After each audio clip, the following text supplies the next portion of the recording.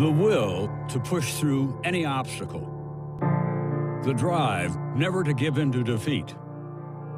These are the virtues that define the Olympic spirit, epitomized in the incredible story of former Olympian and American hero, Louis Zamperini.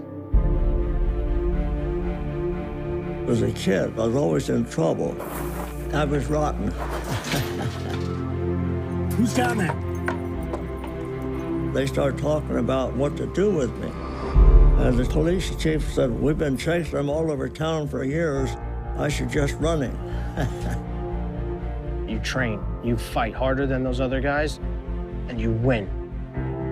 If you could take it, you can make it.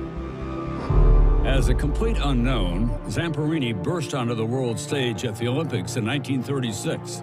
The unwavering spirit that got him there led him to a record-breaking performance and carried him forward to a time when the world was at war and his country needed him most. You learn perseverance in running. Right in the middle of almost giving up, you try again and again until you overcome. And that's important in the war, too. The determination to come out first, to come out alive. His bomber, down in the Pacific, Zamperini survived on the open water for 47 days, only to be captured by the enemy. I got good news and bad news. Hello, Mother and Father. This is your Louis talking.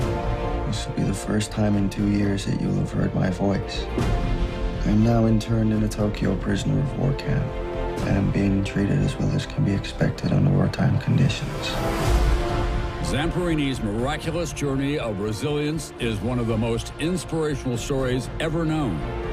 It became a best-selling book that touched millions who have drawn upon its strength, including filmmaker Angelina Jolie, who now brings the remarkable story of Louis Zamperini to the big screen.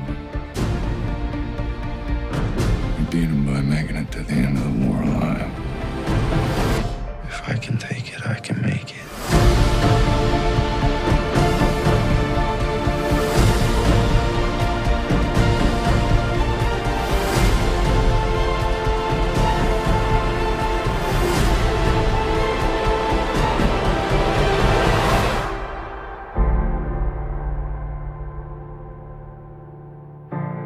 To persevere, I think, is important for everybody.